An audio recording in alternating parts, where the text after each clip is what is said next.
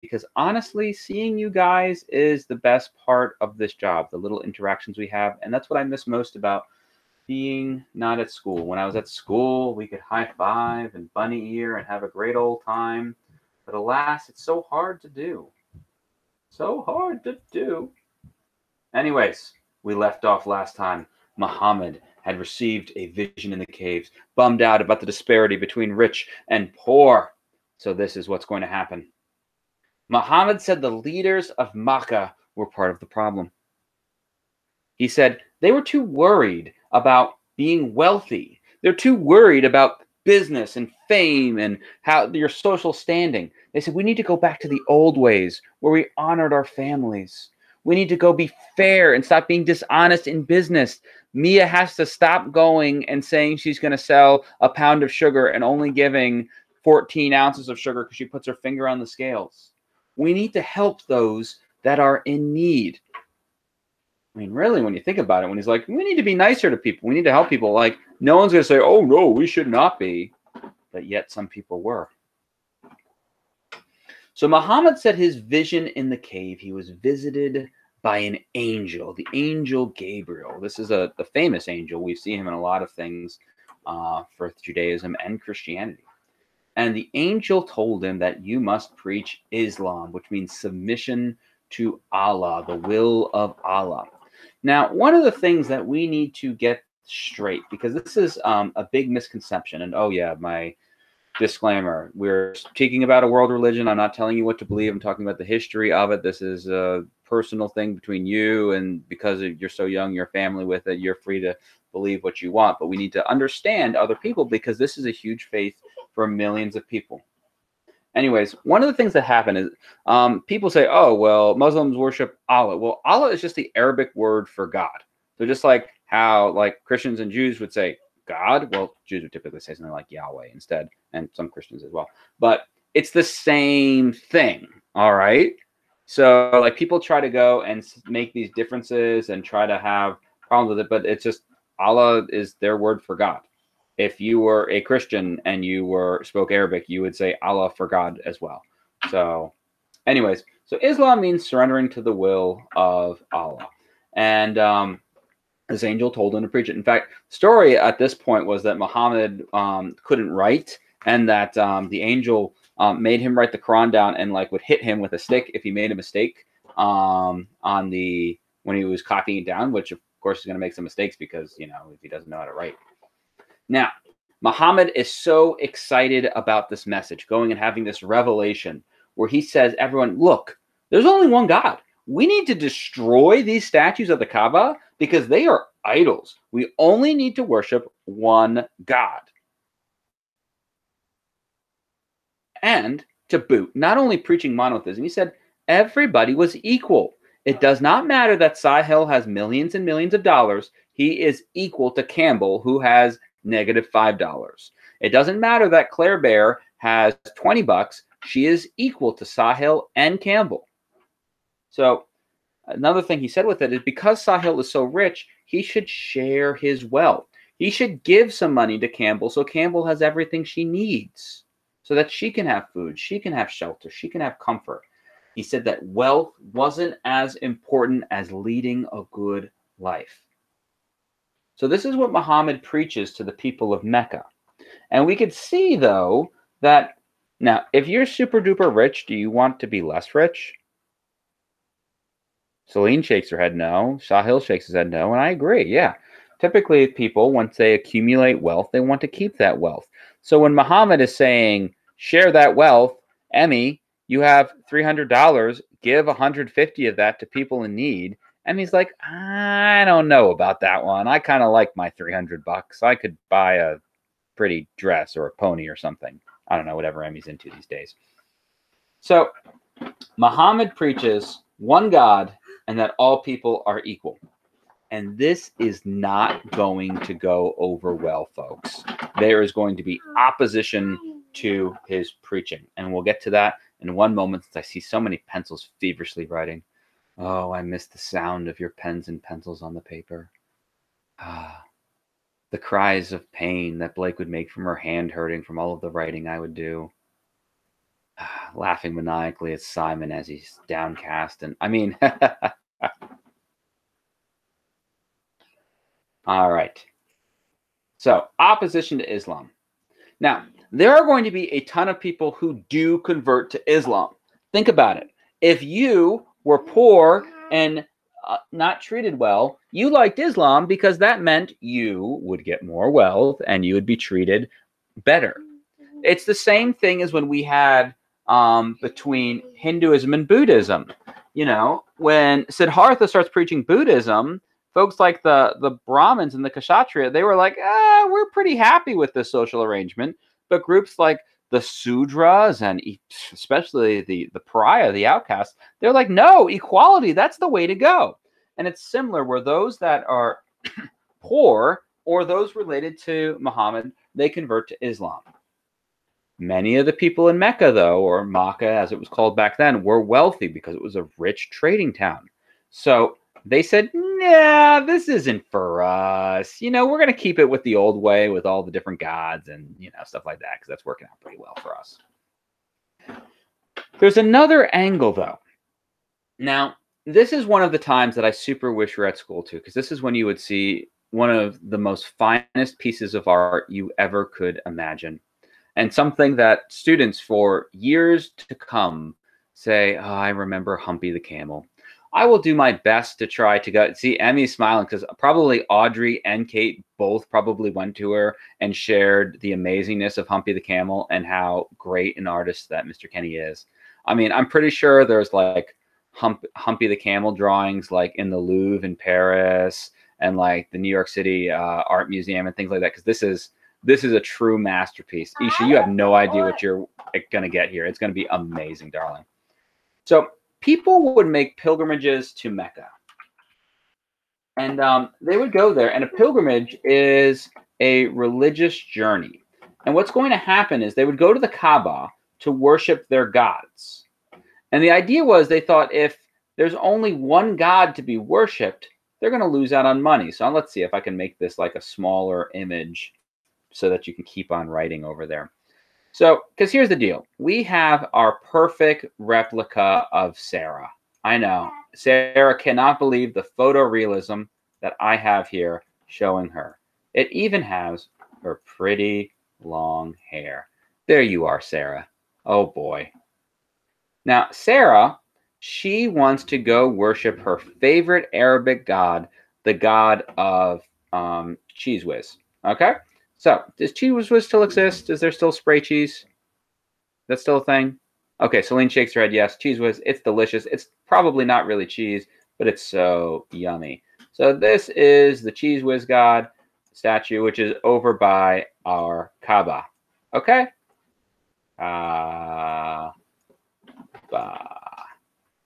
This is so much harder on a computer than with a whiteboard. Anyways. So she wants to go worship the statue of the Cheese Whiz God. And of course, we have Sahil. He wants to go worship his god of large heads because his picture has a large head right now. Sorry, Sahil. I'm just a bad artist. And so both of them are going to hop on their camel. So we've got Humpy and Humpette.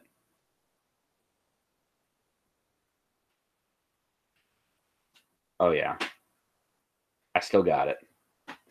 Still got it. So they're both going to hop on their camels and they are going to go to Mecca. Now, here's the thing. Sarah, Sahil, do you guys like to sleep outside? No, Sahil shakes his head no. What about you, Sarah? Well, Sarah does. Great. So Sarah's going to save some money, but Sahil, he wants to go to the Makkah Inn. All right. So he goes to the Makkah Inn. He's going to go pay money to stay at this hotel. Now, can you just let your camel, Humpy, roam around through the streets of Mecca? No, you can't let your camel run. So Humpy has to go stay at the animal stables. So that's more money. Now, I have a question. Sarah, Sahil, or anybody, do you guys like to eat food sometimes?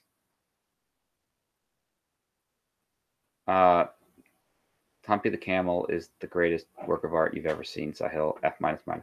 People like to eat food. So, okay. So they're going to go to Macadonald's here, the Golden Arches of Macadonald's. And guess what? Is that food free? No, it's going to cost money. Now, when they go to the Kaaba, guess what? You leave an offering to your god or goddess. So they leave money at the Kaaba. Now, you went all this way to Makkah. Aren't you going to go get like an I Love Makkah t-shirt or something like that? You know, souvenirs. So, I love Makkah. Oh, yeah. This is great. Well, yeah, because they're not feeding their camel enough. So, oh, yeah, they need to get some camel food. So we got this box of camel food. So that's going to cost more money. All right, there we go. Now we've made the camel beefier. So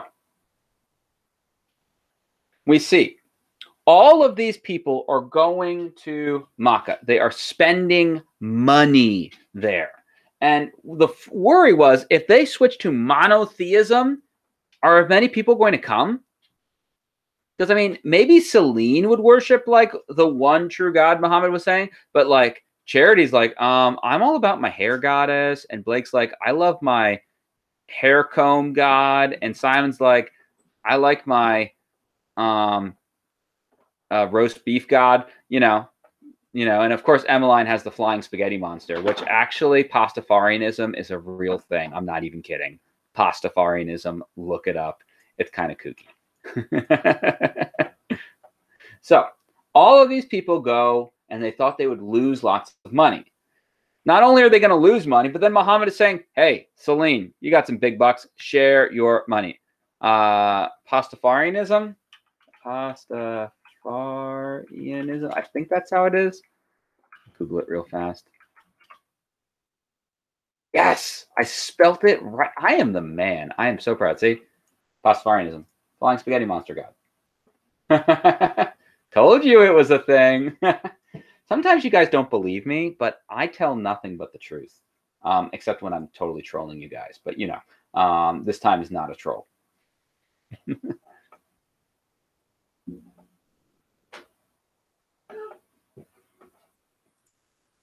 Now, here is another thing, too. They thought if they start listening to this young kid, Muhammad, that they are going to lose their authority. That's right. It's classic. Just like how sometimes us old folks like me are like, we can't listen to you kiddos. Your crazy ideas. Same kind of idea. Same kind of idea. Now, so what happened was people started boycotting Muslims. They started saying, well, we're not going to do any business with anybody that is working with Muhammad. All right. So they say, we are going to boycott you. So that means they don't go to Muslim-owned shops. So those shops go out of business. All right, let us now stop going on our sidebar. Let's focus on our lesson. I share with you one strange religion called Pastafarianism, and then you all guys get all off task. Sahil's like, I'm still going to look it up. This is fascinating. It's scary, Sahil, okay? So boycotted, refusal to do business. And what happens basically, the people that followed Muhammad, they're going to be forced to flee. They're going to be forced to leave because they're just, no one's letting them buy anything. No one's buying things from them. It's just a terrible situation. It's a real, real bummer. All right. We've got one more slide to go with.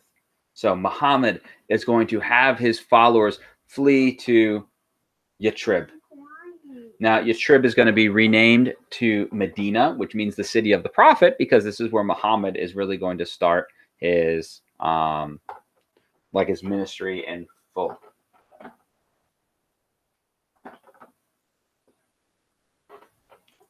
So Muhammad winds up going and being the de facto ruler of Yathrib.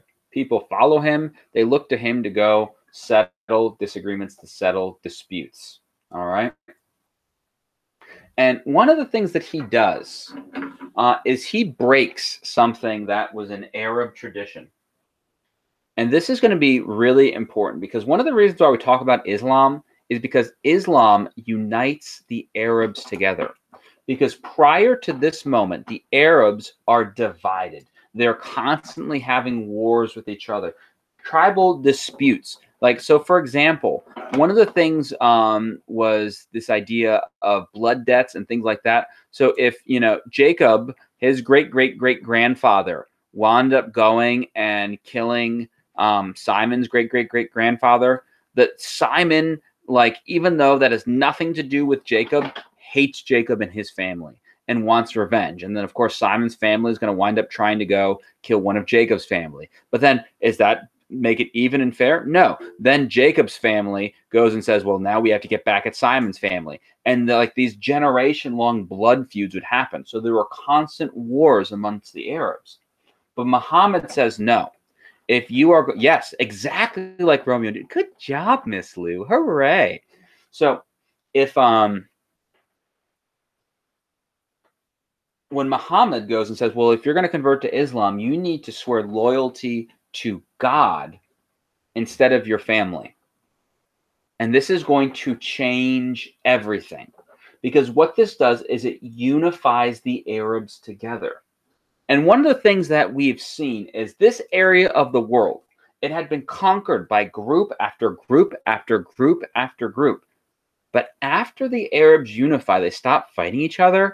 Now it's Arabs creating giant empires and ruling in those lands. It's really true, where until we have like modern history with colonialism, we are not going to have another group ruling them except their own folks, which is pretty amazing.